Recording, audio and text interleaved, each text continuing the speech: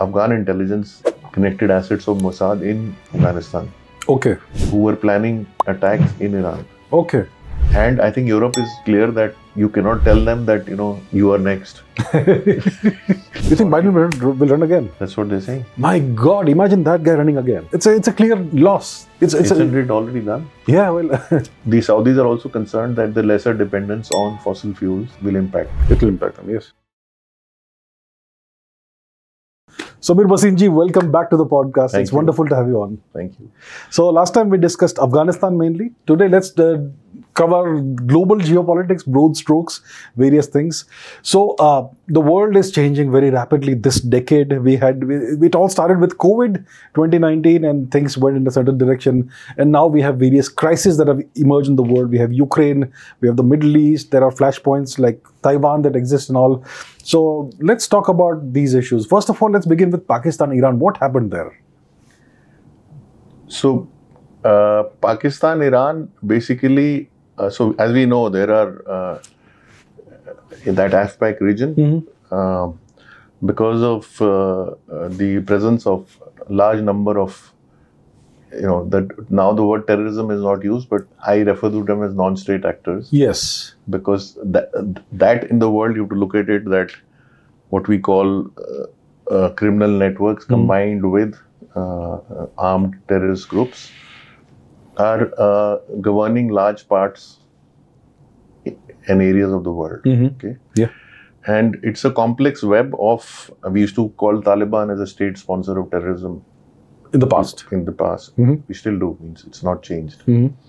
But now Pakistan is facing, I'm just start from the Pakistan side and and Afghanistan side. Pakistan, as we know, with TTP is facing, so their own Frankenstein is coming back to bite them. Yeah.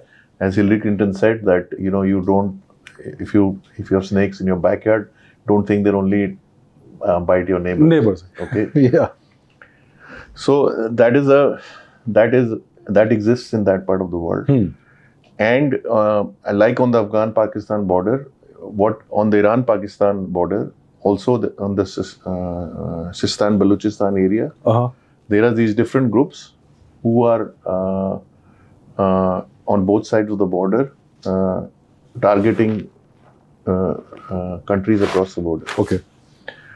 Although, I'm just putting that in reference so that you understand. Yeah. I see today that if you notice that there was this all was sparked by an attack on two attacks. One on Cameron, one on a local police or border security in Iran, right? In Iran, yes.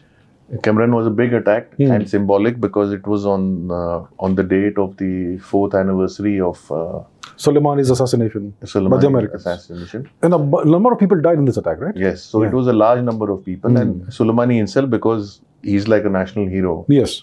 And if you go back why he was killed during Trump's time because a US soldier was killed in that area on the Iraq. I don't remember exactly, but and Iran was attributed, and that was a big thing. And he was killed in Iraq. He was killed in Iraq. Yeah. In Baghdad. Near the airport. Near the airport, yeah. So Soleimani, for people's reference who didn't know, is basically under the IRGC, the Quds Force, which basically is a network of.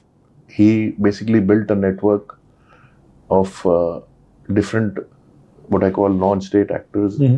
With this Hezbollah, the Houthis, the Hamas. Hamas actually, for people's reference, was actually trustingly found by Iran to marginalize the PLA and Yasser Arafat. Right. Okay, but then when you have these non-state actors, they have a mind and organization of their own. They have sponsors, so it's a complex web. Yes. Okay. Also, people have to understand that normally there are 20 organizations, but people, especially I observed that in the AFPAC region, people collaborate, so there are no defined lines. They sometimes same people switch sides or move from one organization to another. So these are large networks, which you'll call grey, ungoverned in the normal sense of what we understand how governance in society operates. And So in the specific case of Iran and Pakistan, I think it was, if you look at it, the tension has eased very quickly. Yes. So my view on this is that they had to posture, it was like, okay, they had to take action on both sides with an understanding that it will not escalate beyond a point, but they have to, when they do that action, so if you compare it to the surgical strikes, for instance. Yes. Okay, we at that level, at a political level, tried to outreach to Pakistan and do all that when Prime Minister Modi went to Lahore. And I was actually described in your last interview. Yes. I was in Kabul and I witnessed him leaving there. So we were trying to structurally on the top make a change. Yes. In at the top political leadership to do things to open up different initiatives to build confidence on both sides. Both sides, yeah. But the way I attribute it, so to put it in another way, the Iran and Pakistan intelligence, especially, which plays a major part in these kind of activities, are more well coordinated than Indo-Pakistan, in this scenario.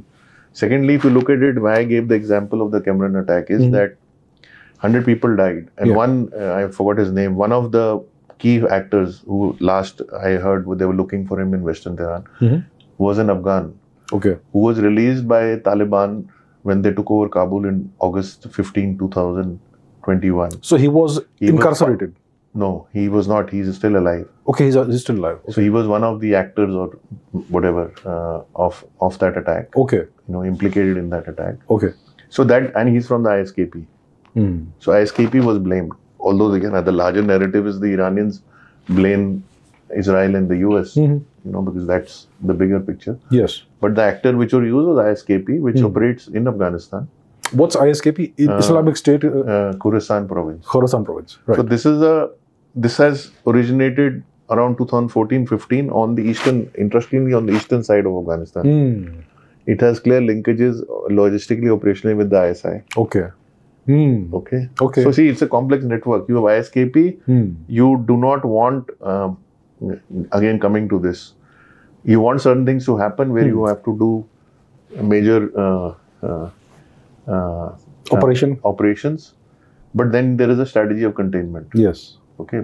So, but it is again the thing doesn't go away. Those operations, it's not that it's dusted and done, because another thing in non-state actors is that, like we see in the case of Hamas, that they will never end. The war, it's a never-ending war, because you will keep taking territory, but how do you ensure that you kill the last man in Hamas? So these organizations keep regenerating, and very sadly, the hate which is built between these organizations, within these organizations, because when your family, children dying, that hate quotient actually rises. It does. So you have another man standing, you kill one guy, there are 4 guys standing to build. So their organization. Then it is linked to the financial thing where, the Hamas leader lives in Qatar. Qatar, yes. Okay. Yeah. So you can guess, what is going on. Of course. It's a very complex thing, So coming back to Iran, Pakistan, it was, according to me, a coordinated attack, because I felt so. In case of, why I gave the example, because Afghanistan, this was also implicated by ISKP's presence in Afghanistan, but there was no sort of any sort of action between Afghanistan and Iran, but they coordinated.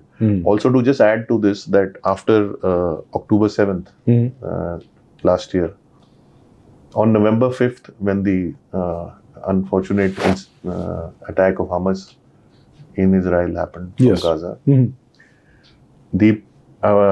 During the presence of a major leader from Afghanistan in Iran, the Afghan intelligence connected assets of Mossad in Afghanistan. Okay. Who were planning attacks in Iran. Okay. Oh, I see. So there is although we know that if you look at the larger picture, as far as that region is concerned, if you go on the sects within the Islamic thing, Iran is primarily Shia. Afghanistan and Pakistan are mainly Sunni. Yes. So that dimension is also there. But I feel it is, and see, you sort of understand that, like we say, today Biden, for instance, and I'm just expanding that, everyone is concerned about this region, they want the conflict, but they want it controlled. Yes. So there is a clear strategy that no action or this thing spreads the fire beyond the point. Yes. So Iran is equally concerned. Okay. So if you look at Biden's statement or Iran's statement, they posture there have been 160 attacks by the Iranian proxies on US assets or bases, or I think after October 17, when the Israelis started operations in Gaza. Okay. Yes. So, but still, they do not want it to escalate beyond a certain point. Because the complexity is that when you look at, I always observe it, the larger geopolitics. Iran is not isolated today. Yeah. It is closely backed by China and Russia. Two big nations. Yeah. So one has the economic power, one has the nuclear and military power. Yes. Okay. Yes. So the other thing is talking about the. So this is on Iran, Pakistan. Okay. Another thing which we see with the Houthis. Yeah. Okay. Who are basically from Yemen. The Ansar Allah faction. Yeah. And so they are Zaidi Shias. Okay. A recent commentator was giving a very interesting fact. Yeah. That they are using drones. So normally they have created a naval blockade. Yes. Which has never happened in history, because you normally need large investments. Naval assets to operate is the most expensive part of your security defense strategy. The naval dimension. To operate them on the high seas. So they have not blockaded by a deep sea navy. Yeah. These are people on small boats with drones and small arms going in. This has never happened in history. This is 21st century warfare now, isn't it? Yeah, because it is what it was said was that when you go in the technological aspect, it is commoditization of technology. Yeah.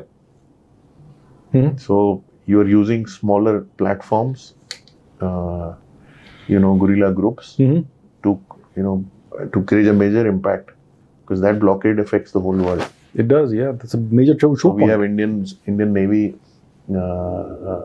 going in there protecting because for us that's the major route, especially for our imports of energy and our exports to the West. Yes.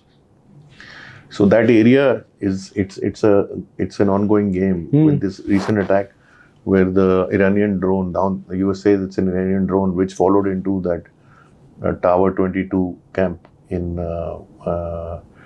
Jordan, where actually so they've been similar attacks earlier, but they were all not successful because they were countered successfully by the US. This time what is being said in the media is that there was a confusion because they had an incoming drone to the camp and this drone followed. Now whether it was coincidental or met. Okay. So that's what happened. And we had 3 US soldiers die. So the US domestically reacts, when their proxy is dying and all. They don't care. But their own people die. Domestic, see, in the US, most of the people are not very aware or educated on the world affairs. Yeah. The average American is not. They're not concerned mainly, actually. Yeah. Yeah. So that part of the US geopolitics is driven by the industrial, the State Department, the CIA, the industrial military complex. Yeah. Okay. Which, because as we all know that Washington, the way politics works there is these corporations, lobbying is legal in the US. It is. So the influence these corporations, large corporations have on policy making is huge. Yes. Huge. Okay. So I would want to step back a little on, I saw on your thing, you were starting things on geopolitics. Yeah. So, geopolitics has become the buzzword because, when you have all this happening, everyone is concerned, how does it affect me? Okay. Yes. We saw Ukraine happening, we saw food prices and fuel prices rise. That's right. But now, interestingly, it's been covered, but I don't see talk about it. Now that is normalized. So Ukraine is also exporting grain out of things. So those sort of issues have been handled. They've been handled, yes. Yes. Yeah. So the major fundamental issue today in the world is that my view of the world is that you have two dimensions of this. Of these competition, clash, etc. Right? Mm-hmm. So if the broad thing you say is US-China is the biggest, biggest Rivalry? geopolitical issue. Mm-hmm. But the reasons for that have to be examined. Yes. So I see that if you look at the world history quickly, right, we went through colonialism, yes, which was about 400-500 years. Yes. Right. Mm-hmm. Which was followed by, which ended with the Second World War. Yes. Then in the 70s to the 90s, we had the Cold War. That's right. Okay, which were the bigger, geopolitical plays, right? Yes. Then we went into the 90s. Asia started rising, and that's why I see that Asians. This is now a civilizational clash. Yeah. So Asians. In Asia, as we know, the world major economy and population is in Asia. Mm-hmm. Yeah. Okay? We know that West is declining in population. Mm-hmm. Okay, and the West, the major factor in the West, around which we'll call the West, was earlier the Brits during the colonial era, and then it was switched after the World War to the US. That's right. Okay, US controlled the world. We know the Bretton Woods Agreement happened. 44. Okay. Mm-hmm. 45, the CII was formed. Yeah. Okay. And then in 74, Nixon delinked the gold and the backing of gold to dollar. So we went to a US dollar paper note which says "In God we trust." Okay? Yeah. We all trust God. But that became the reserve currency of the world. Yes. Okay, because of the which we call petrodollars also, because of these the agreement between King Faisal and the US President. I think it was Roosevelt. I don't remember. US President and the Saudis. Yeah. Okay. Mm-hmm. Now what is happening is on the economic side. So with climate change and the focus of the world to head towards carbon neutrality and change, because the major pollutant cause of pollution is fossil fuels. Fossil fuels. So we are moving towards renewable energy, solar, nuclear energy, as you know. So the Saudis are also concerned that the lesser dependence on fossil fuels will impact them. It will impact them, yes. And we see the Saudis also liberalizing and looking at other ways of, meeting, not being a major oil exporting country and developing other areas to sustain their economies. Yes. And also liberalizing the society. because because it's interrelated. It's not only their society. If you want tourism to come, then tourists will not come in people want all whatever they are accustomed to. Yeah. What they go for all the rest of the world. And so I think that is playing out. Okay. So when we come now, there are two important issues. One is the clash of civilization. Yes. Then there are, as per the OECD, 60-odd, it's called fragile contexts in the world, which are basically fault lines. Like you say, the Durand line is a fault line. The Gaza was sort of a localized fault line. Yeah. But when it is internationalized, and this is a classic example because it was not just between the Hamas and Israel. It has got internationalized because the US had to step in, because Israel and US, they call Israel the US aircraft carrier on land in the region. In the region, yeah. So they are even more closely joined at the hip than the Five Eyes. We recently had Five Eyes came a lot in the media. Oh, they did. Yeah, the Trudeau thing and all that. Yeah. So people were asked in this one of the recent talks that is because Israel is not part of the Five Eyes. It's not. But then former intelligence officer said very clearly that we are more aligned with them because in terms of not only sharing intelligence but even conducting joint operations.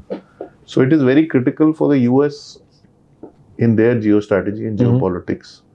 They don't have an option to, although they are under pressure because of the casualties and the suffering, to try to find a early solution. Yeah. But I think that interplay with Netanyahu's local domestics and politics, we look at that, and then the regional politics, because you saw geopolitically certain major events take place with the I2U2 agreement, with Israel reaching out to the Arabs, which all meant that you were basically decoupling the Palestine, because Arabs traditionally stood along in solidarity with the Palestinians. Yeah. Okay. But there was a delinking of the Palestinian issue from this and from the with the Arabs with Israel. Yeah, that's right. Yeah. We saw the Saudi and Israelis come together. At the best, engineered by the US. The Abraham Accords. Yeah. And then we saw China, because you see the US-China rivalry. China also wants to maintain its influence. So then Iran, Saudi. Yeah, Iran, Saudi. Yeah. Now, this particular, starting with the Gaza conflict, this is sort of unraveling all these contacts. We see recently, now the US has had to react on these recent, which I described, the attack in Jordan. Jordan, right. Okay.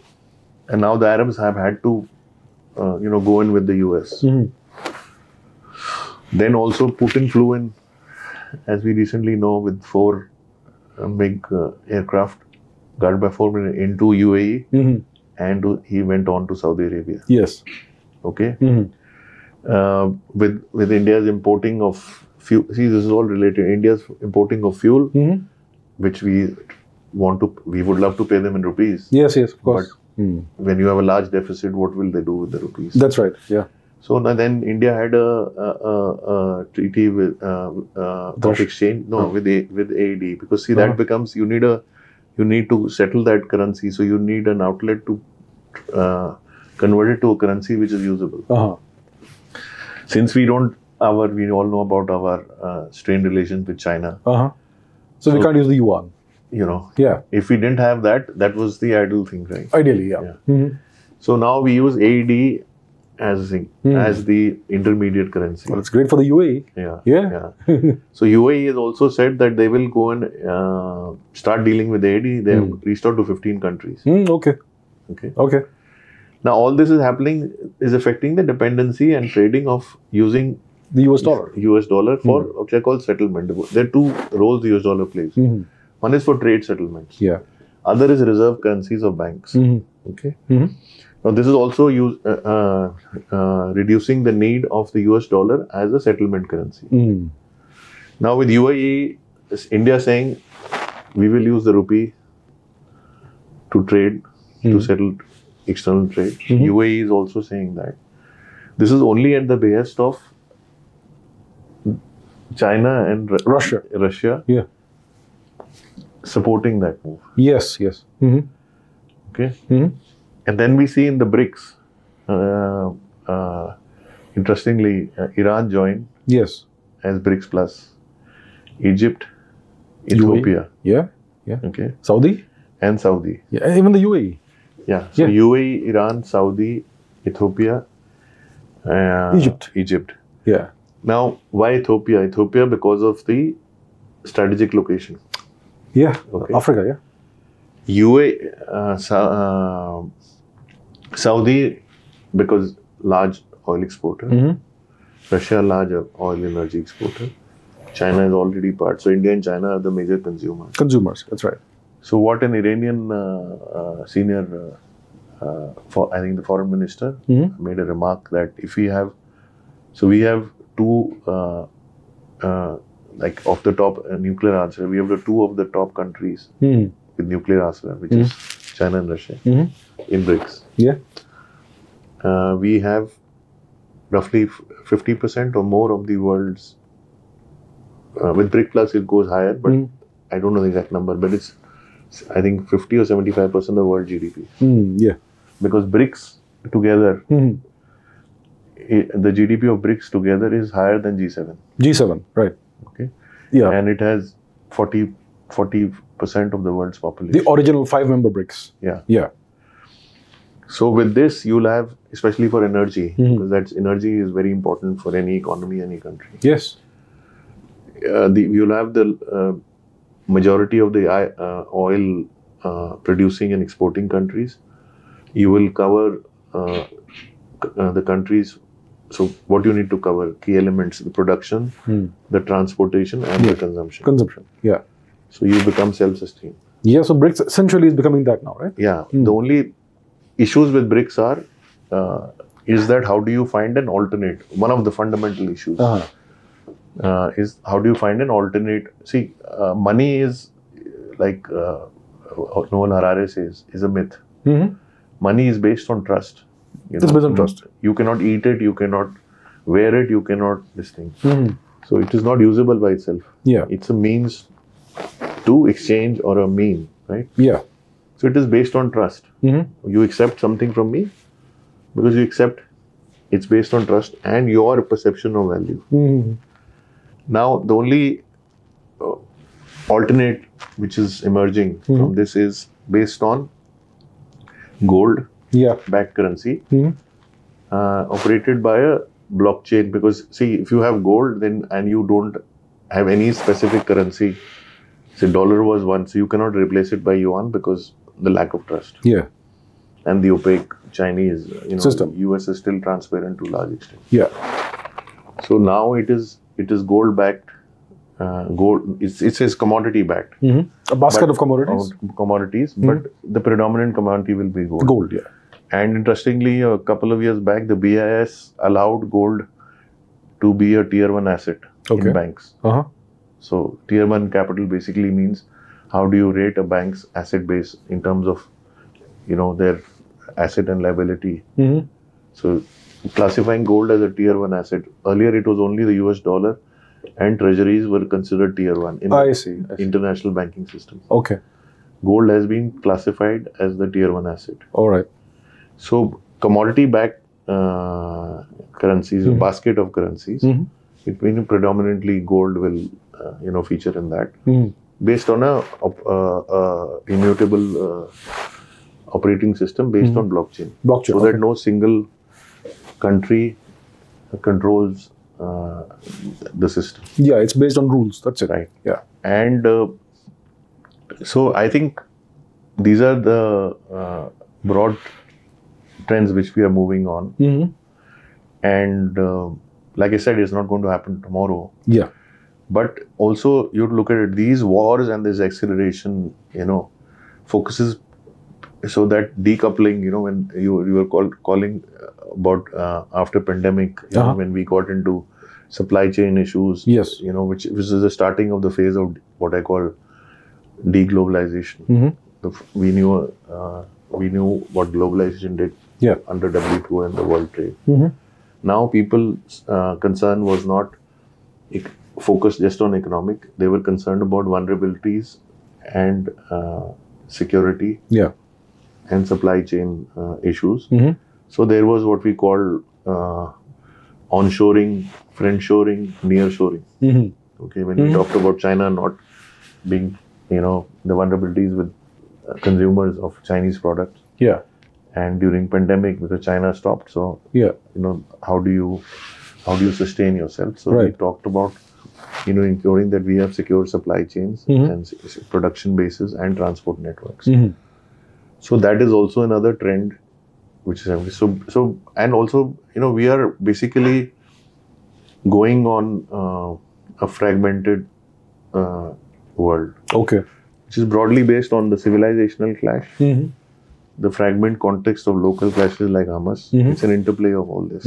Okay, and it is basically on the fundamental issues which face the world are, in any country, is economics, politics, societal, climate, and last, which has been added 2 years ago, is human. Okay. See, that lowest denominator is in the larger geopolitical picture never really considered, right? Yeah. But I don't see what is being said and what you see happening is these are more civilizational clashes than ideological clashes.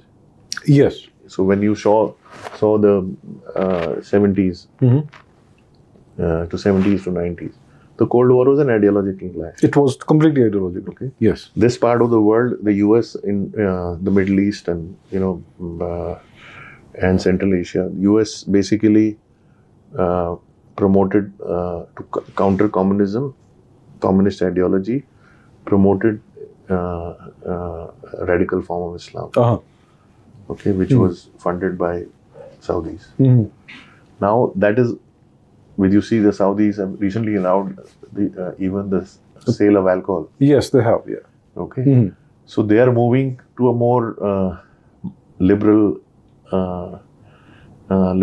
social norms. Yes. Right. So it is an interplay. You're going from very radical social norms to liberal norms. Yes. Okay. But civilizationally, if you like I described about colonial.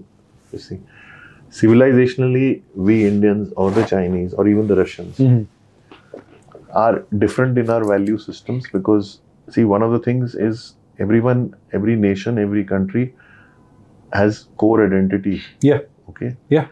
To which they relate. Yes. Okay. I'm not going to get into, divulge into Indian politics, but we saw that happening with the. It's not just a opening of a temple. It has a larger ramifications of re-establishing the civilizational identity of India. Yes. Okay. Yeah. Yeah, it has. Yeah. Okay. Now people relate to that. Okay. The Chinese civilizational identity, the Russian, the Indian, the Iranian. These are major civilizations are very distinct from the Western civilization. Absolutely, very distinct. But if you look at the Western civilization, it was European because the major part of the US immigrants were European whites. Europeans. Okay? Yeah, absolutely. And we know about the Anglo-Saxon. That's the dominant group within them. Yeah. Okay. So they have managed to be a hegemon. Okay. Yeah. 500 years roughly. So UK, then the US.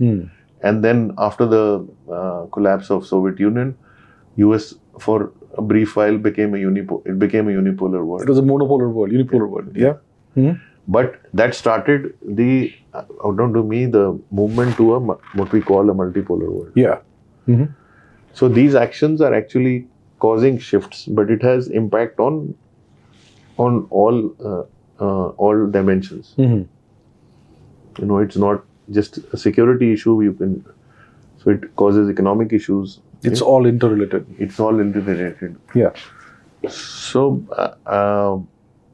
and then other disruption you're seeing besides the geopolitical thing is so geoeconomics has become very important. Yeah. Okay. Because like the Americans used sanctions it's basically a geoeconomic tool. It is. Okay, or the acts, the major geopolitical issues which are sort of related to geoeconomics is the CHIPS Act and the Inflation Reduction Act. Okay. So it is an interplay of all this. But the trend I'm observing is that as BRICS, because most of the people who lived under US hegemony had were constrained to follow a certain line because of the US pressure and did not have options. Yes. So now their option is the other axis, which I call the Russia-Iran-China axis. India is still in between the two axes. Yes, India is in kind of in between. Yeah, so we call ourselves autonomous, but it's a delicate balancing act. It's a tightrope walk. Yeah. So like we are having in Goa the energy conference next week. Okay. Or later this week, where the Russians are coming in, major energy producing countries are coming in. Because energy for Indian context is very important. It is, yeah. Because we import, I think, 80% of our. So it is very important. So energy, climate change. Okay. Yeah. Then on the technological side, we see AI. Yes. Coming in. Okay. Which there are of late been concerns of how do you control it, how do you control basically the misuse of AI. Yes. Also in technology with the CHIPS Acts and all, there has been now, so earlier you had global standards on technology and everyone shared it. Now that also is, getting sort of divided. Yes. Because everyone wants to, control. So there's competition there. So I see that it's an uncertain, disruptive world. It is very uncertain. Yes, right now. So it's anybody's prediction where it goes, but these are frankly very concerning, stressful times. Right. So we have something called SAARC, right? SAARC is kind of a defunct organization because of the India-Pakistan thing. So because SAARC, the India #1 and Pakistan #2 in terms of population and size. Yeah. Are the two largest players. You have, of course, the smaller countries like Sri Lanka, Bhutan, Nepal, Maldives, Bangladesh, and of course Afghanistan. Afghanistan, is it part of SAARC? Yeah? Yes. It is, okay. So India made that move of adding Afghanistan. Okay, that's a good move. Yeah. But because of the India-Pakistan thing, SAARC is kind of defunct, right? Doesn't function. Defunct because, the major initiatives under SAARC are basically economic and trade. Yes. Yeah. So if there's a disruption of economic and trade, then it doesn't make, trade and transportation. Now, extrapolating that to BRICS, we have India and China that don't get along together. So can BRICS work? I think it's not only can BRICS work. Like I said earlier, India is playing a balancing act. It is, yeah. Between US, so if you look at the US hegemony and the US dollar, so US will naturally, so interestingly, we had France coming to India recently. Yes. We have had old association law. Yes. And France indicated its interest in joining BRICS, but Russia stood in between. Okay. Yeah. Okay, so it's very interesting, it's very complex. So how do you progress? It's not that you can decide. So it's not only the China factor. The Russia factor is also there. Not only Russia, the US factor. The US factor. How do we balance, our relationship with pressures from the US and move further on the BRICS side? Even if you, for a moment, keep the China-India issues aside, that with Russia being in the picture and all, can be to some extent, surmounted. But it's more that how do we balance being part of BRICS? Because we are being part of BRICS. See, you have to understand, Iran, Russia and China, are all in different measures sanctioned countries. Absolutely. Right? You all three, yes. India is not. India is not. Okay? Yeah. But US needs India to counter China. That's the only utility that India possesses from their perspective. And, it's anybody's guess. I don't think China, they have their issues, but US is portraying China as an expansionist in the region.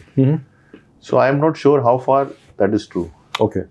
Although they have the BRI and, you've seen what has happened in Sri Lanka, other countries. Yes.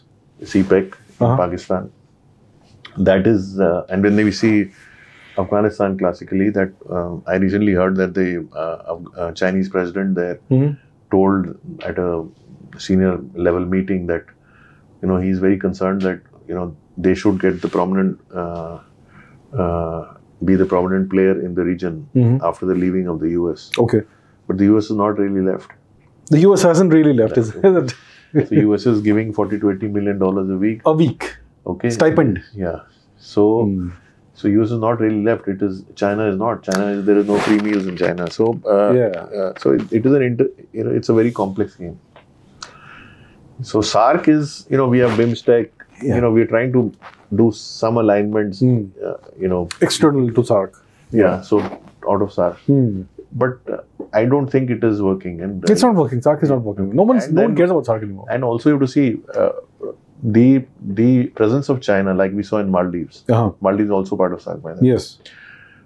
It's very simple. That presence of China, we see it in Sri Lanka, we see it in Myanmar. Okay. Yeah.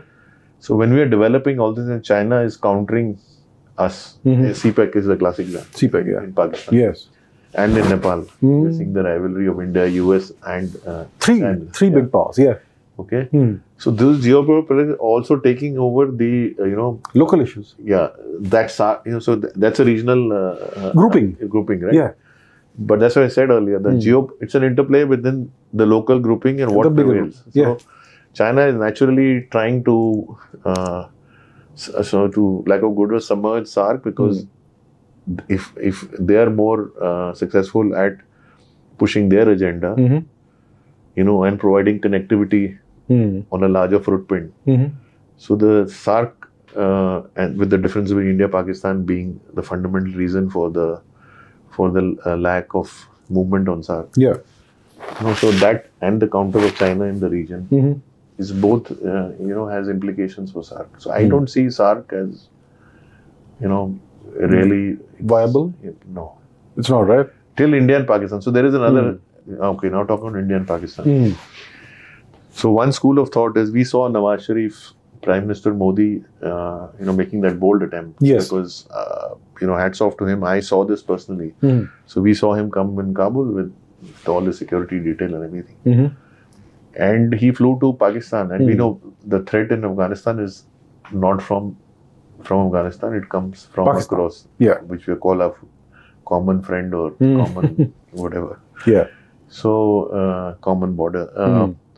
But he took that bold step of flying into Pakistan and flew in without security from the airport in a helicopter with Nawaz Sharif to his farm. Right? Yeah. And with probably one PSO or something, without his usual security detail. Now, that was a bold step. Yes. But Nawaz Sharif could not deliver because of the Fauj. The Fauj, yeah.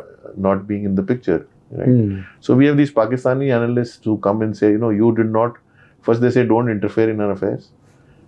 Okay, so they have the cake and eat it too. So they say, don't interfere in affairs. Then they also give this logic that because you didn't take Fauj, that's why Nawaz Sharif could not deliver. Okay. Now, are we supposed to run your country? If we do, then you say you're meddling. Yeah, that's right. Okay, so so they are. So Pakistan, what I see going forward, the US-China, we have an election coming up on 8th of February. In Pakistan? Yes. Well. Okay. We've seen the recent visit of Asif Munir to Washington. Yeah. So and we see where we know where Imran Khan is. Yes. Who's sort of the popular leader, but he's been highly constrained because of making a bold but very risky move of trying to align himself with Putin. Yeah. When he fell off. And then continuing to blame the US for this. So the US, Pakistan is also a dichotomy. If you study Pakistan, the leaders are in bed with the West and now with China. Okay. But the public, which is fundamentalist, most of them are, fed that, are anti-US. Yes. So they, it's very strange. Sides, that's right. It's always been the case.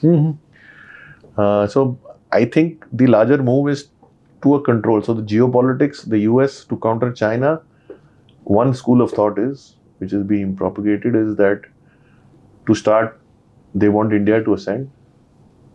So they want, in order to India's ascension to happen and to counter China, they have to broker some deal between Pakistan and India.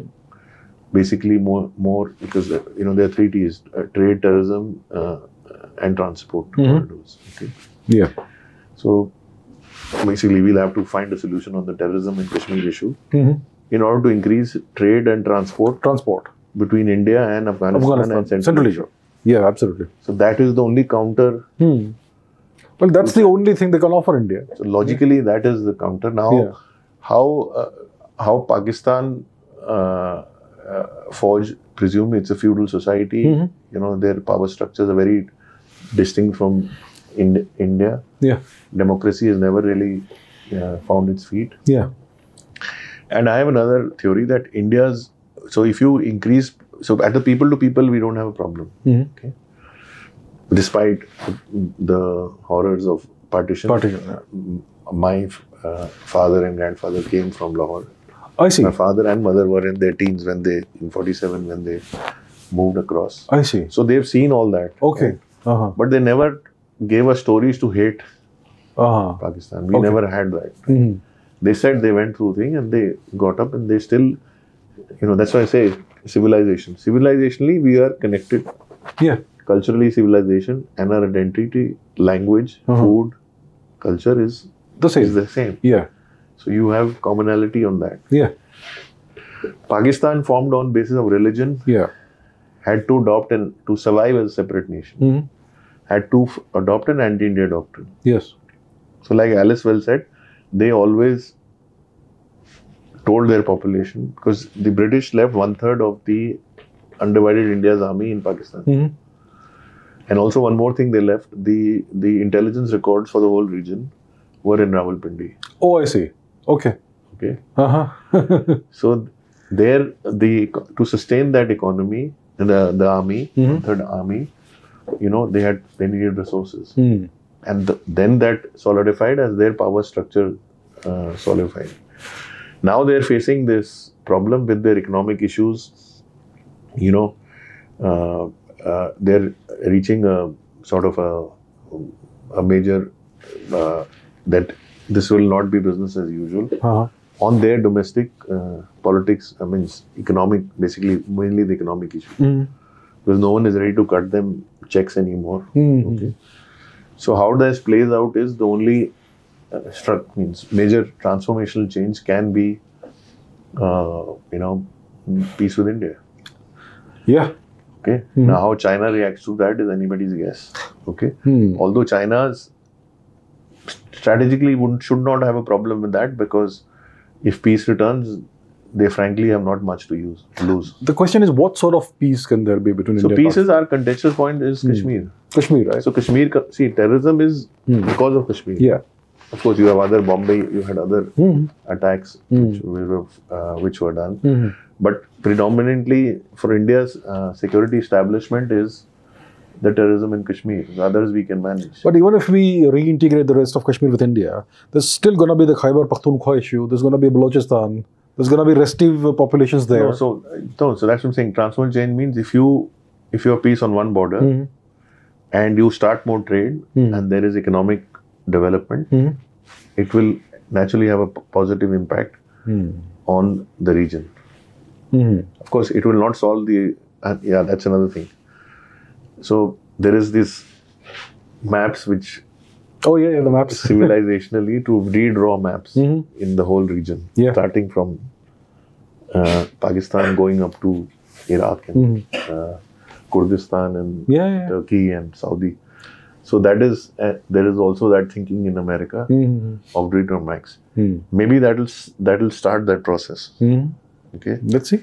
Yeah, because as Pakistani, it has different impact. So as trade develops in India, that the power structures, the justification of the power structures within Pakistan will change dramatically. Evaporate essentially, whatever. Yeah, because the Fauj no longer say we have a threat from India. Say, for instance, ideally.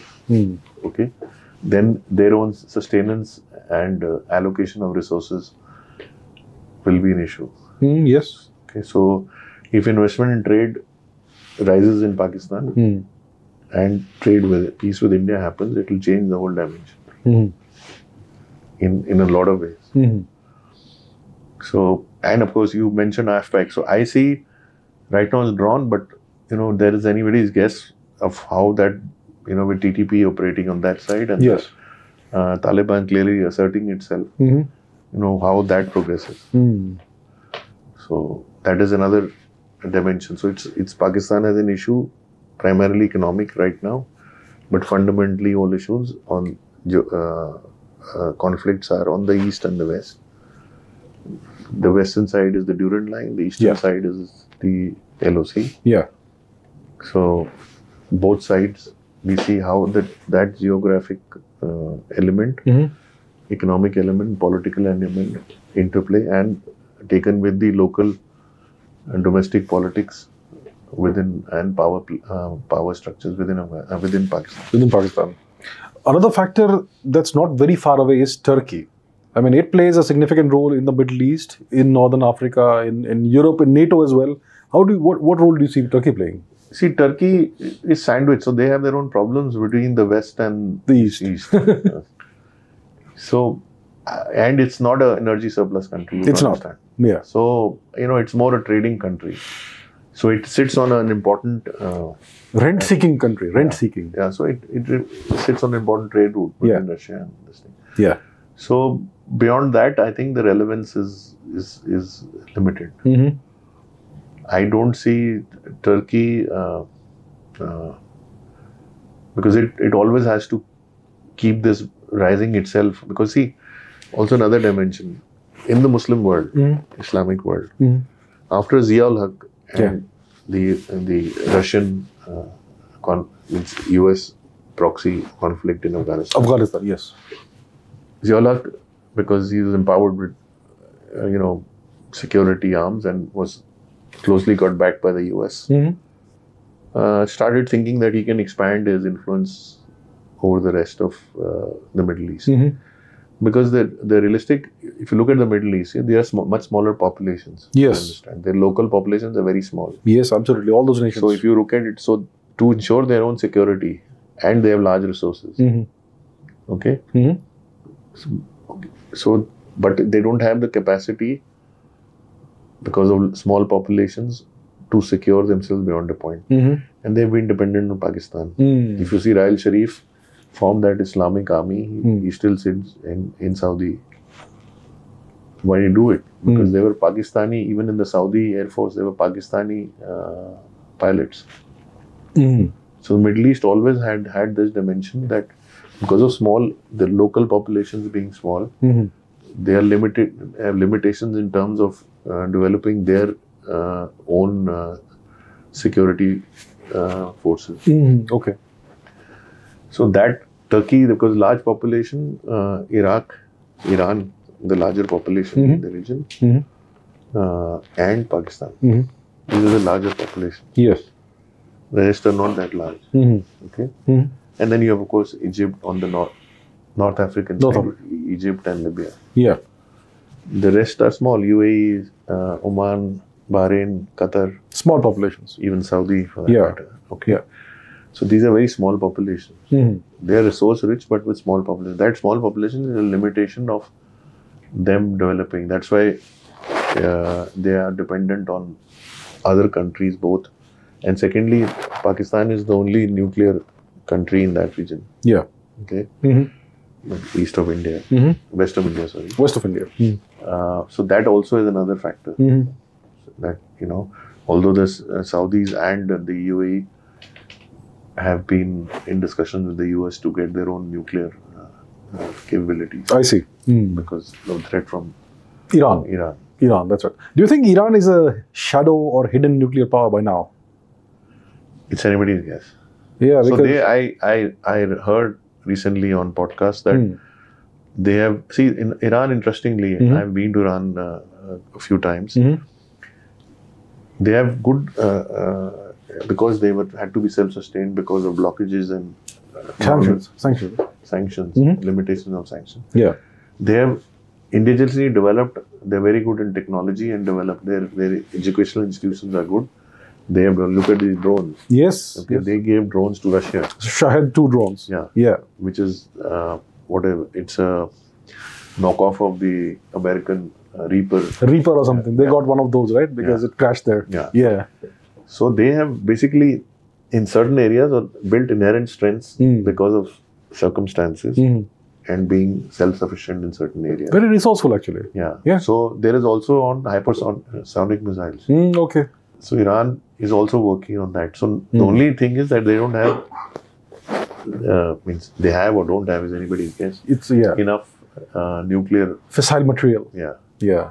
Because the nuclear agreement with the US and Iran was supposed to cap the Iranian nuclear program. Yeah. But Trump walked out of that unilaterally. And since then, the Iranians have been doing something or the other. See, these all things also bring in the credibility of the US on adhering to its commitments. Yes, absolutely. So that's why the world, this all the more reason that if you see all these countries, they are not very, US has its sort of dominance in the world. Yeah. But lacks clearly on their dependency. Yeah. So if, how reliable they are as strategic partners, we saw what happened in Afghanistan. They follow their own interests. So their lack of commitment to their partners is very suspect. Yeah, there's a trust issue, trust deficit when it comes to the US. Yeah. You can't trust them. Yeah, because they're, like I said, as a dominant power, their trajectory or their whole way of dealing in the world is on their terms. Yes. Firstly. Yeah. And then, more often than not, they have not stood up to their commitments. Yes. So this is the classic example. Iran went into, and we had the P5 and other countries involved. Yeah. They were international players. We had, but then they simply walked out of it. Just one change of president. That's it. So that basically, see, the rest of the world cannot, they become very vulnerable if they are dependent on such a partner, capricious partner. Yeah. Yeah. So that is another issue. Right. Let's talk about two more things. One is Ukraine, one is Taiwan. So how do you see Ukraine going? Everyone was saying since 2022 that Russia is losing. Well, we still have the war going on. How do you see this war going? So we clearly saw the US sort of support for the war was already declining even before the Gaza event happened. Yeah. Because of US politics, the Republicans and some of the Democrats were also not really keen to keep continuing to support because they were not seeing a decisive outcome. Okay, because how long it would go on. And Europe, which is suffering, which has now started to revive slowly. We saw Germany and France are basically the countries after Brexit who matter in Europe. Yes. So they were seeing not only the impact on their economies because of energy and other issues, but also of pitching in for resources and equipment for the war. So US has now sort of got diverted, and after Hamas thing happened, most of their attention today is Middle East. Yeah. So they have, I think, lost focus and attention. It will continue to simmer, and then also you have to understand what is the end game. Please understand. Yeah.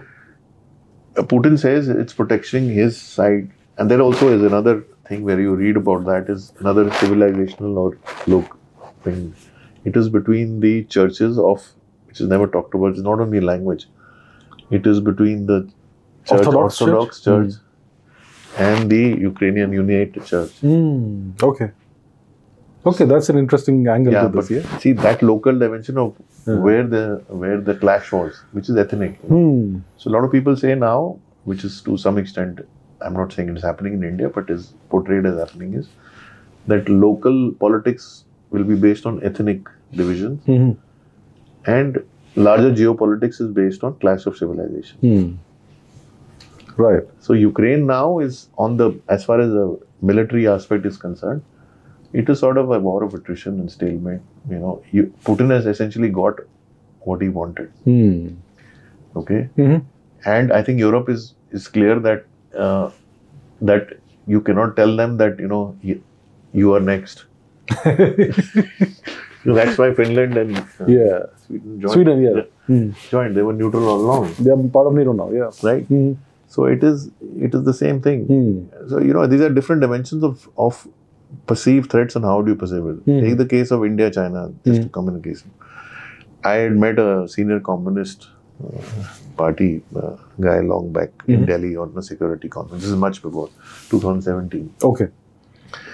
So in our conversation, he came to a very important point of the issue with India, and he said our basic issue is your relationship with the US. Okay. Okay. So my response was that we are not US allies. Yeah. Okay. And his response to that was that the US is wooing you, and what if they succeed? Okay. So interesting, China's issue with India is not India. It's the US. No, it's India's relationship with the US. With the US. How, where that goes. Okay. Okay. So that is their concern. Okay. So that's their concern, their perspective. So I think Ukraine, Taiwan, I think we recently had elections and in Taiwan. So like in Bangladesh. On that, see, strategically for the US, we're seeing what is happening in the CHIPS Act. They're, building facilities. I don't know how far they'll be successful in Arizona. But that also says that it'll reduce the relevance of Taiwan to the US. Yeah, that's right. So that is a play. On the defense side, there is some posturing. I don't see much happening. I don't see it. You don't see Taiwan being invaded anytime soon? No. Yeah. Also, see, again, I'm not pro-China, but I'm just saying what the justification when COVID, all these things. Taiwan was a previous ongoing thing. Yeah. So you see what happened in Hong Kong. Taiwan was already ongoing then. Yes. And then what happened with India and Galwan, just at the onset of pandemic. Yeah. So the Chinese justification is that we were trying to basically guard our vulnerabilities. Okay. Where we felt vulnerable. It's not expansionist like the US says. Okay. So there it's like, okay, the US comes in and we saw Nancy Pelosi go there and all that. Yes, so yes. That is all creating, sort of more, sort of events which create, bit of hype or noise and hype. Yeah, right. But beyond that, I don't think, because also China is aware that I don't think the US is right now at a position to challenge what the existing sort of what is prevailing existing there. Of anyway go in and change that. So I don't think Taiwan is, and I think Xi Jinping has stated that timeline for them is not now. Okay, they want an eventual peaceful reunification. Yeah. Yeah, peaceful. He emphasizes the word peaceful. What do you think the role that North Korea plays is in all this? So like I said, fragility and fault lines. Fault lines, yeah. So fault lines are playing up like in North Korea. Fault lines are playing up even in Latin America. All right. In Africa, we saw what happened between Venezuela and Guyana, right? Yeah. Yes. When we called the president of Guyana and we said there's a lot of Indian diaspora there, and we said that we will go and invest in oil in Guyana. So you have to correlate that. Yes. I WhatsApp you when it happened. Right. So I think that is, part of that fault line. You will basically use vulnerabilities to, if you look at Hamas, right? It is further stretching the US's area of operation. US has to deploy serious resources. Yeah. Whereas in case of Hamas, in case of the Houthis, it's a very cheap way of engaging in war. Very asymmetric, isn't it? Yeah. Yeah. In some context, US did that with Russia. Afghanistan is a good example. No, even in Ukraine. They got their armies by just supporting Ukraine a bit. That's it, yeah. Some money. You just flow some cash in there, and then the Ukrainians will take the brunt of the whole thing. Yeah. Yeah. Proxy war, essentially. Yeah. So like the European Secretary General said, the lady. Ursula. Europe completely stands behind Ukraine. Yes, stand behind. Right. So, so that is... So I think it will be what is the serious concern right now is more the for 24 is what is happening in Middle East. The Middle East. Ukraine is not going to go. There's not going to be much change either way. 24 is a year of lots of elections, right? Elections in Pakistan, elections in India, in Russia. No, China doesn't have elections. US, and all. Yeah. Do you think that's going to impact the way the world goes? That's an interesting dynamic because where the outcome, certainty of the outcome is. Yeah. So, in Russia, we know what the India more or less we know. Yeah. US is up. That's interesting. In US is interesting how that plays out, but the impact of that is the president swears in 25, early 25. Yeah. So that Trump seems to be. You think Trump could come back to power? I think so. Okay. But the US is clearly a very divided society and a very low margin of difference. Yeah, it's almost 50-50. Everything is almost 50-50 over there. So that is an issue. So I think because we see Biden, his cabinet are not perceived as very divisive even within the US population. We see Biden has a serious limitation with his age. Yes, clearly. So there is talk that Hillary and Obama run it from behind. Clearly someone's running the country. I mean, someone is. It's not Biden. It's not Kamala. Someone is doing it. So maybe Hillary and Obama together. Yeah, because leadership always, Trump, whatever people liked or didn't like, was decisive and front. So you had clear visibility of understanding. It may not be as per, he was an outsider from politics. So yes. His decisions were very radical in that sense. Yeah. Because it was not as per what people would predict normally in a political sense. Yeah. Or a geopolitical sense. But it was very decisive. Decisive leadership. Yeah. So people rally around people. All of you cannot please anyone, but so they saw that versus Biden. So now it's a total. It's a very lopsided contest. So who do you think the Democrats will put up as president? I mean, obviously it's won't be Biden. You think so? Yeah. You think Biden will run again? That's what they say. My God! Imagine that guy running again. It's a clear loss. Isn't it already done? Yeah. Well, I was imagining they'll throw up somebody like Michelle Obama or something. Who knows? I doubt. Yeah. So Oprah Winfrey. We've gone over the thing whether the US will have a black president. Now you have a black president who's a lady is another step which has never happened. So how that is perceived in the US is anybody's guess. What do you make of Vivek Ramaswamy? So these guys coming up, making noise, but mainstream US, how much they appeal. He wants to be Trump's running mate. Yeah, he does want to be that, yes. So, so their confidence is low because the Indian population base. It's very small. Yeah. Percentage-wise. So he's appealing not to it's a few million, I think. But who else he appeals to, a constituency is anybody's guess. The Trump voter, typically, the MAGA voter. But as a running mate is fine, but because then the dynamics change. Yeah. But it's not, he pitched for the number one position. He did, yeah. I doubt the US is ready for a Hindu president. Yeah. Oh yeah, it's not ready for a Hindu president. Yeah. Way far down the line, if it ever happens. Yeah. You think India and China could go to war sometime? I doubt. Too dangerous for both nations? Too much to lose? No, not too. You also look at too much to lose and what to gain. No? What to gain? What is the end game? Does China want to take over India? No. Why would they want to do that? Yeah. Last thing they want. Yeah. So that was said in Ukraine's context also. See, West said Putin, his expansions, wants to take over Ukraine. He's not shown any intention of doing that. And the reason was also that he doesn't have a capacity to take over and run a country. Yeah. So when you do that, it's not just because you want to. What is your final gain or objective? Yeah.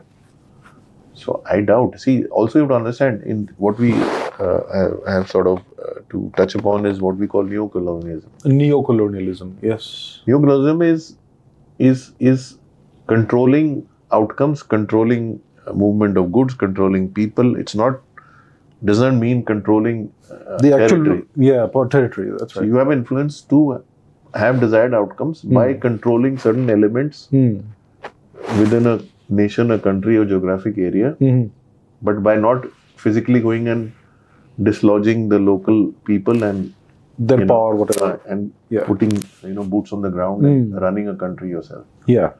That I think is not. And now you have to see we live in a virtual world.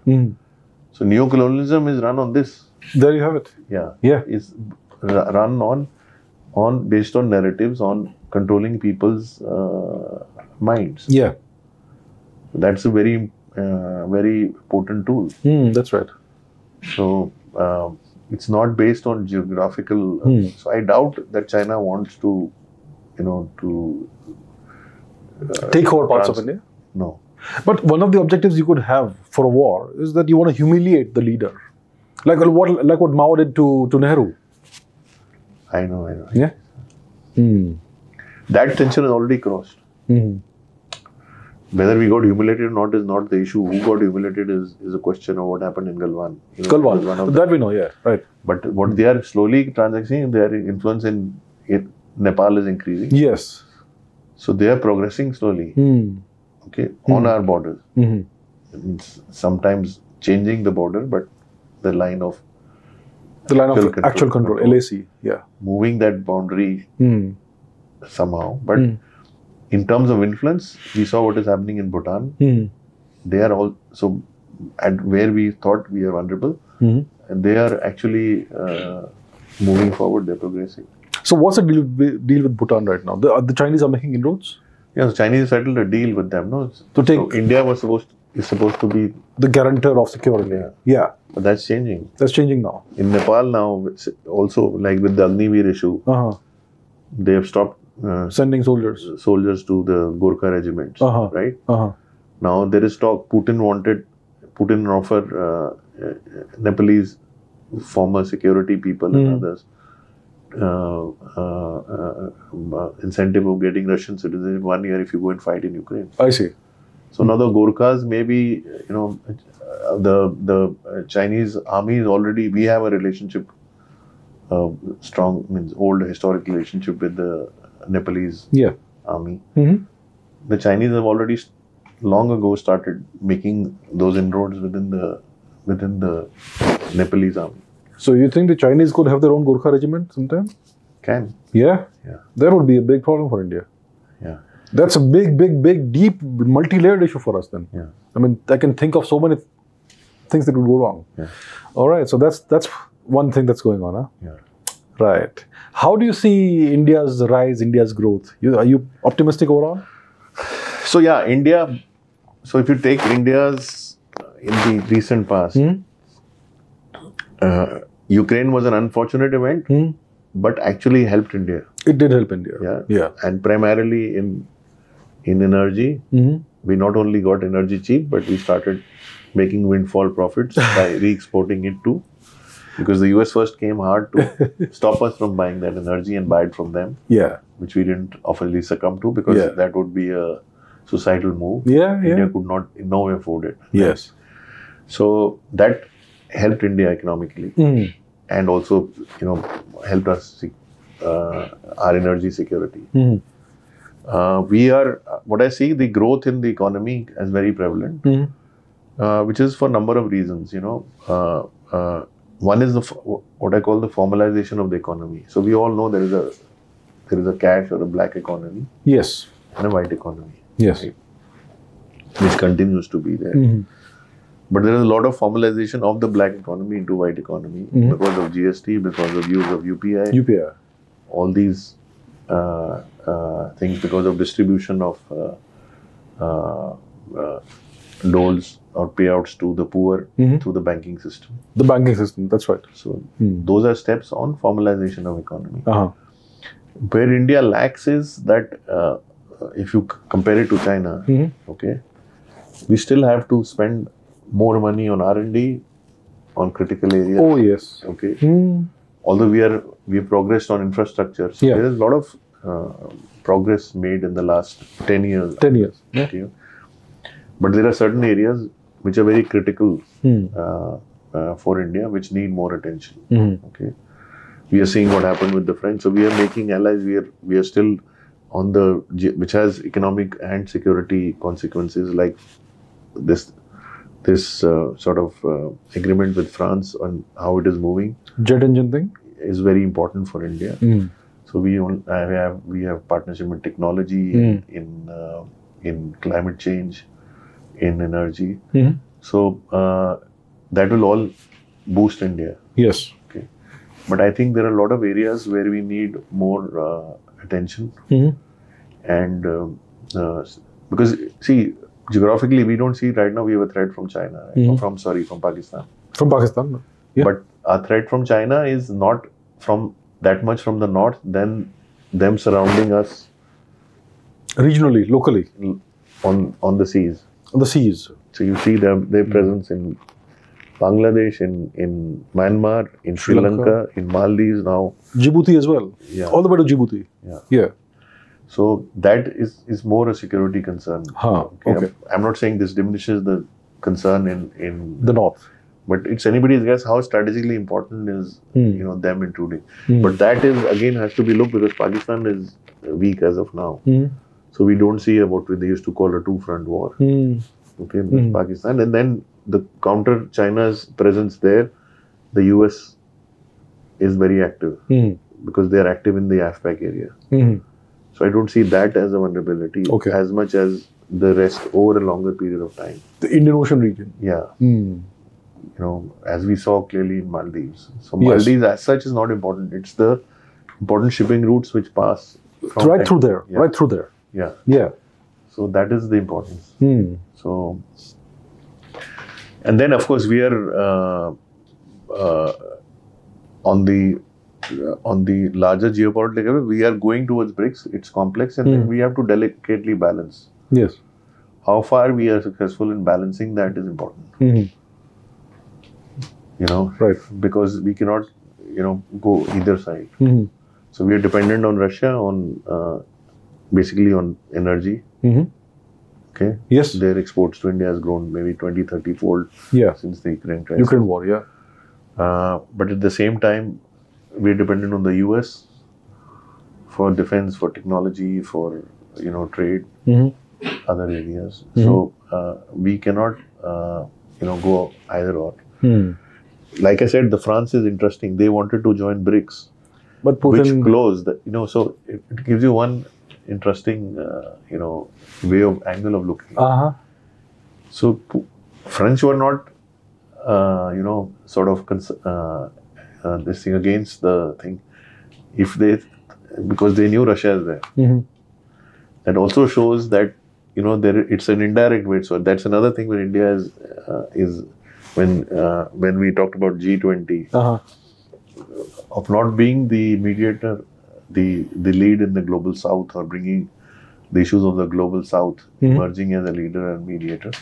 But it is in a way, tacit way, also emerging as a mediator between Europe versus Russia and the US. Yeah. If you remember before the Ukraine crisis, the French president tried a lot to. He did a lot of that. Yeah. Diplomacy, one-to-one diplomacy with Putin. Yes. Okay. And if you remember when Trump reimposed the sanctions on Iran, he tried to do it then also. Yes. That time also, he made a lot of attempts with the US to not to allow that. So that clearly shows that they're sitting in the middle, Yes. So they are getting sort of impacted and sandwiched between that rivalry. So, so it is, I won't call it collateral damage, but it is sort of that. Yeah, France has always had kind of a quasi-independent foreign policy. Yeah. Yeah. So there, so France, Germany, because what happened after Nazi thing were, marginalized. Yes. Like with Japan. Same thing as Japan. Exactly the same thing. Yeah. Yeah. But France still continued to, hold a, be on in the defense areas, make its own choices. Yes. So that, unlike the UK, for example. Unlike the UK also. Yeah, UK and US is closely. The UK is a satellite state now. That's what it is. Yeah. So after Brexit, actually, that was a big mistake for the UK. Their last real prime minister was John Major. After that, it's been a bunch of nobodies coming and going out. Yeah. So it's interesting. So, India's rise is very evident. But how do we secure that rise? So when you grow, it's like, you drive a scooter, then you get into a car, and then you get into an aeroplane. Yes. So it's fine to have the toy, but you then have to understand that you have to change to operate that better. Yes, that's right. You have to, the dimensions change. So the world looks up to India. Okay. So India is going through, so there is an internal dynamic. Yeah. Which is the politics. It's the economy. Yeah. Okay. We still have 400 million poor people. We cannot just look at one dimension. Yes. In this budget also, we talked about inclusive growth. So we have to continue to sustain those people while growing. Yes. So we have to adopt a balanced approach. Yes. The second thing is savings rates are declining. Because the economy is growing, one other dimension is credit, whether it's the individual or the government. So that also we have to watch, because consumption will grow and so will the GDP and the economy. But the debt to GDP ratio and the debt on individual, and when I talk of households, is also increasing. Okay.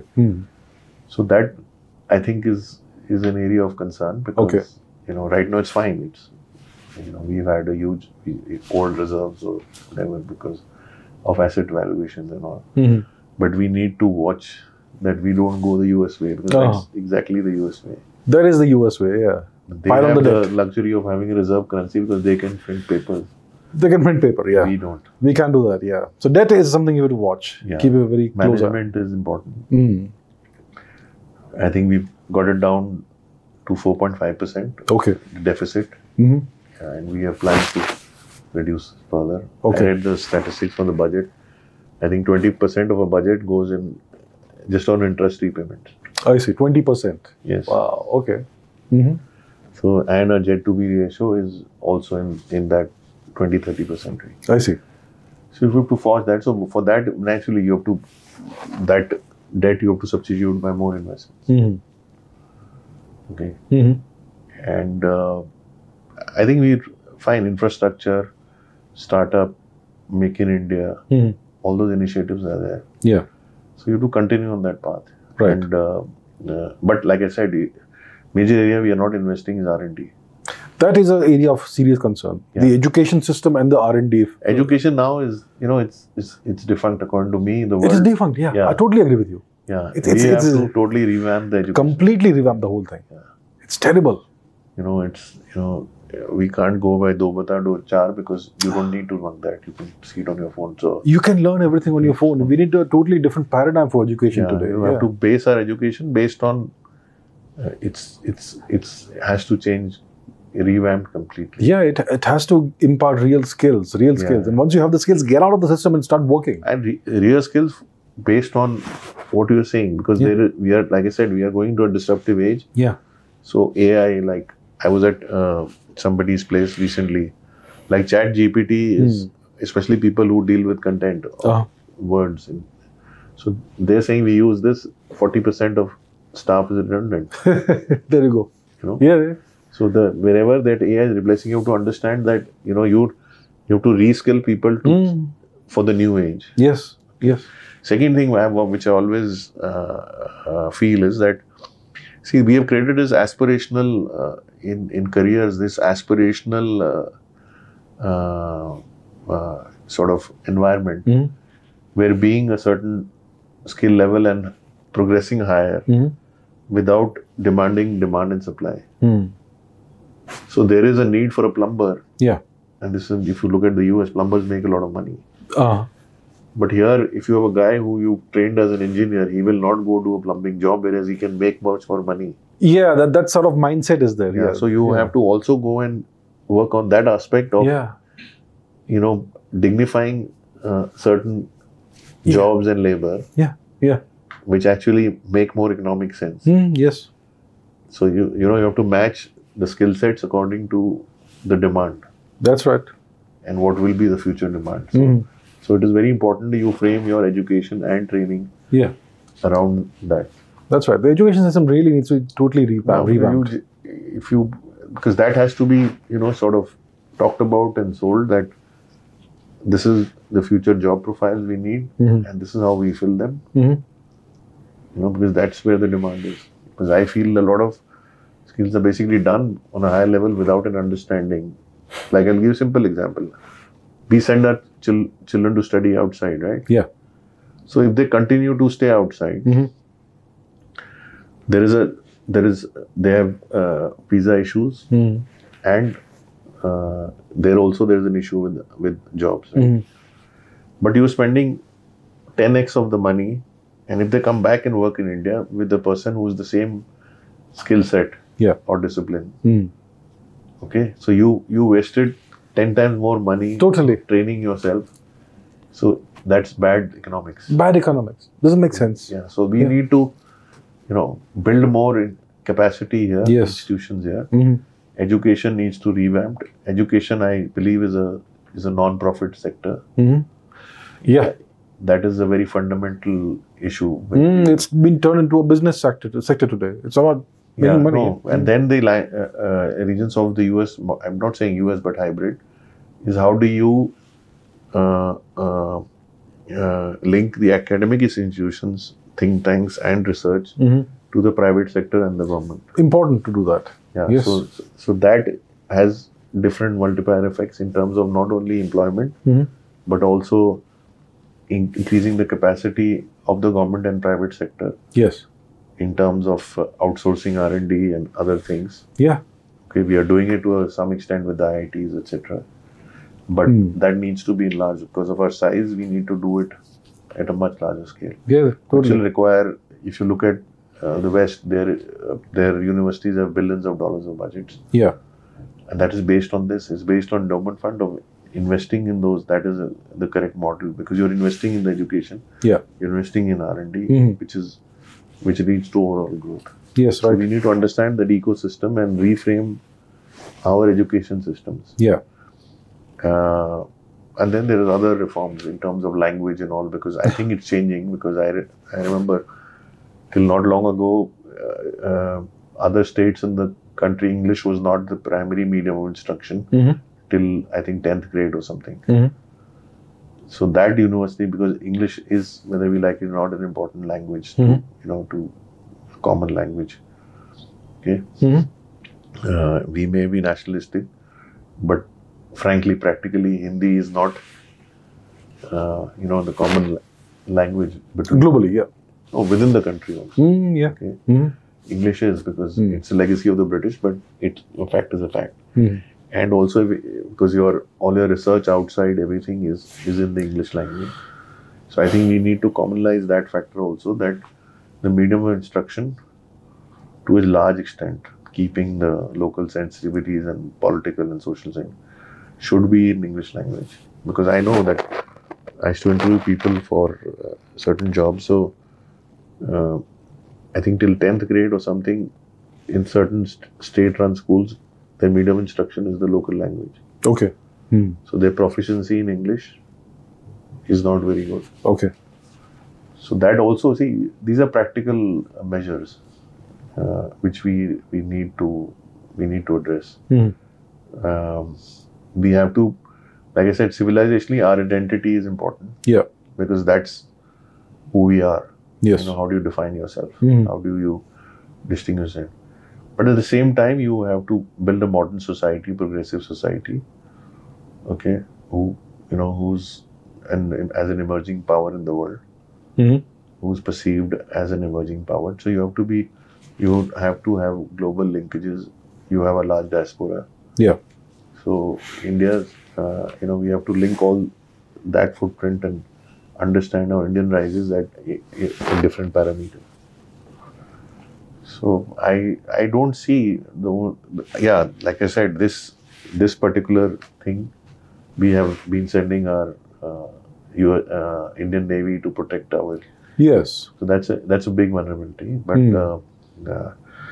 And as I was reading recently that actually a lot of major shipping lines have refused to operate from there. So it is actually very interestingly, the shipping cargo rates had totally gone down during pandemic, then suddenly reversed and went way high. Okay. And then had sort of normalized and gone down. Now they've gone again high because basically going around the Horn of Africa. That's a long journey. So that increases the demand for capacity by 40%. Because the time of voyage taken is 40% more, which translates roughly to how much more capacity you need. So I think those are vulnerabilities. But I don't see India has any other threat or vulnerability besides that. Besides energy, we are self-sufficient in food. Another thing I want to address is it came to mind. So when we are going into the BRICS currency, so but the reserve banks all over the world have started buying gold. That's why gold is shot up. 22, 23 maximum purchases of gold were done. India, our reserve bank doesn't buy it. Means buys also or does not, but we have large reserves of gold within the country. So we need to find out ways how, because that gives a strength to our currency. So we have to find, if it's going that way, how we can monetize that. We have tremendous amounts of gold within the country. Because I was on the board of Catholic Bank, so smaller banks, their larger portion of their liability is gold loans. I see. So how we can monetize the gold reserves which are held by households in India privately, right? Is another huge opportunity which has great significance for our economic strength. If we go to that basket of currencies and that alternate currency as gold, how do we monetize that? Right. All right. So thank you for this wonderful overview of geopolitics globally. Really interesting. Thank you. And we'll do this again next time. Thank you so much. Thank you. So that was the conversation. Hope you liked it. If you enjoyed this, please share this on WhatsApp and other media. Thank you very much, and I'll see you soon.